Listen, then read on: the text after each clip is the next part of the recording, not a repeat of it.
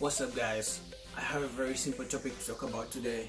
It's gonna be what are macros, and that's about nutrition, because believe it or not, every type of food we eat, every meal you have has 3 different macronutrients.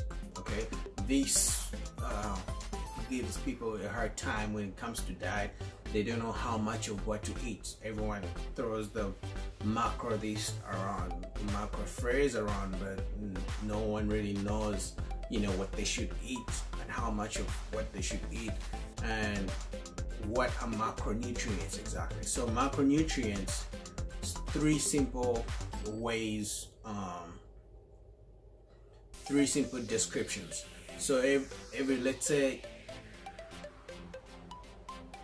and I mean, in school we have been told, back in middle school, high school, whatever, we've always been told this when they talk about the balanced diet. So macronutrients are simply carbohydrates, protein, and fats, and in this case healthy fats which come from nuts, which come from maybe cheese, from milk, olive oil. Eggs can be healthy fats too, depending on how much you eat, but you get the point. So it's very easy. Carbohydrates give you the main source of energy for your body. So carbohydrates, potatoes, fries, bread, oatmeal. So carbohydrates have 4 calories per gram or 1 gram. So if you have 50 grams of calories, 50 grams of carbohydrates, you're gonna have 200 calories.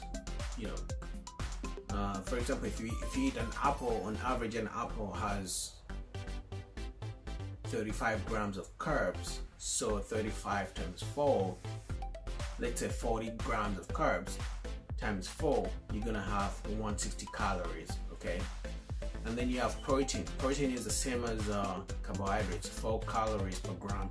But then protein, much as it may give you energy, it's mainly a building block for muscles and recovery and repair, for torn tissue in your body and all that. It's not a main source of energy. Carbohydrates are. So protein is also 4 calories per gram, just like carbohydrates. And then the last one is fats, which is 9 calories per gram. And that's why I think we used to have this notion of fats make you fatter, because they have more calories per gram. They have 9, 10 grams of, for example, an egg on average has 6 grams of fat. So 6 times 9, I think that's 36. You see what I mean? So that's 36 calories right there already in just 6 grams. So that's why I think people used to say, fats make you fatter, or don't eat, or eat fat-free food.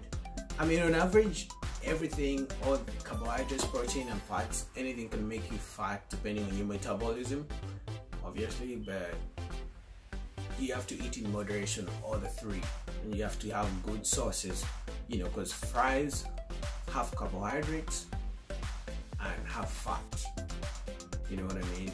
But at the same time, you could have oatmeal, which has 1 serving of oatmeal, like half a cup, is probably like 3 grams of fat. It gives you good carbohydrates and around 5 grams of protein. That's a better choice than having fries.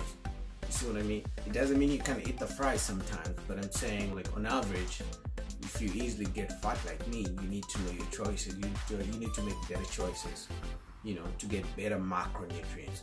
Alright guys, this was a simple video just to break down the macronutrients and what exactly they are for those who don't know. So leave a comment, like, share, subscribe to my channel. Leave a comment, tell me ask me any questions or what you want me to talk about next. Alright, peace.